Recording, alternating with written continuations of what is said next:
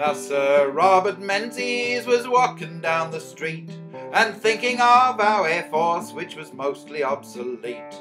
Our Canberra jet bombers are getting old as hell. I'd better call up Uncle Sam and see what he can sell. He said to Uncle Sammy, we want to buy a plane to save our lovely country from going down the drain.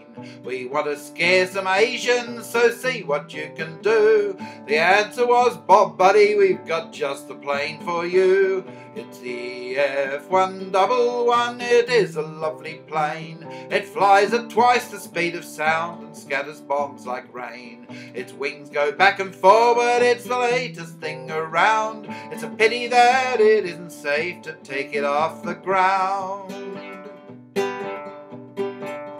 Bob said, we'll take 24, the plane they had to make. And soon they had one ready, its first flight for to take. It whistled down the runway with a dreadful roaring sound, and then broke up in little bits and fell back on the ground.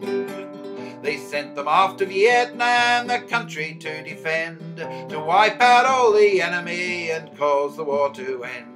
But Ho Chi Minh said, comrades, don't waste your precious shells. These brand new planes the Aussies have will fall down by themselves. Oh, the F-111, it is a lovely plane. It flies at twice the speed of sound and scatters bombs like rain. Its wings go back and forward, it's the latest thing around. It's a pity that it isn't safe to take it off the ground.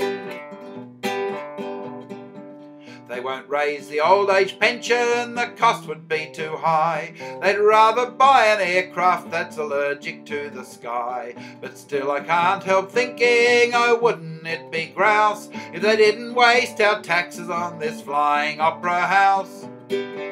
After due consideration I've found a proper use.